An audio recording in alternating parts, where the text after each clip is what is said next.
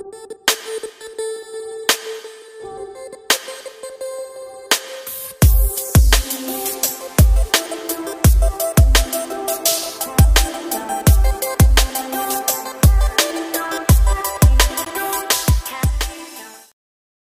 students, today we are going to discuss why a square minus b square is equals to a plus b into a minus b.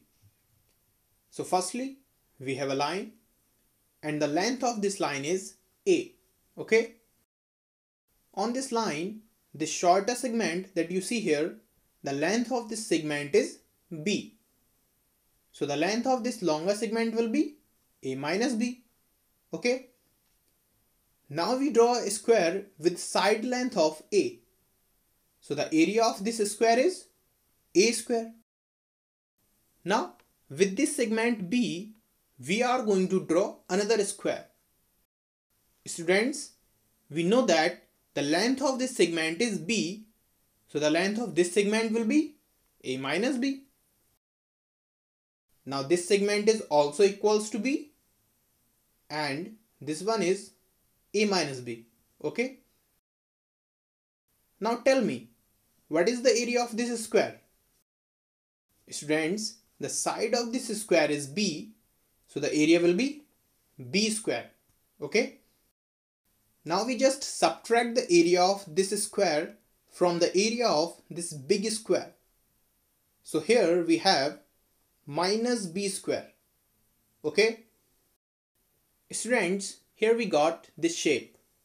The area of this shape is a square minus b square. That is equals to the area of this rectangle plus the area of this rectangle. Okay? If we just move this small rectangle like this, here we get this big rectangle. Students, the length of this segment is a. Because at starting we draw a square with side length of a. So the length of this segment is a, okay? Now we have to find the area of this rectangle. Length of this rectangle is a plus b and breadth is a minus b. So the area of this rectangle is a plus b into a minus b. So here we get our identity a square minus b square is equals to a plus b into a minus b. Alright students, subscribe now our YouTube channel Excellence Classes Way of Learning and press the bell icon for latest updates. If you really like this concept of mastermind logical questions, press the like button and leave a comment now.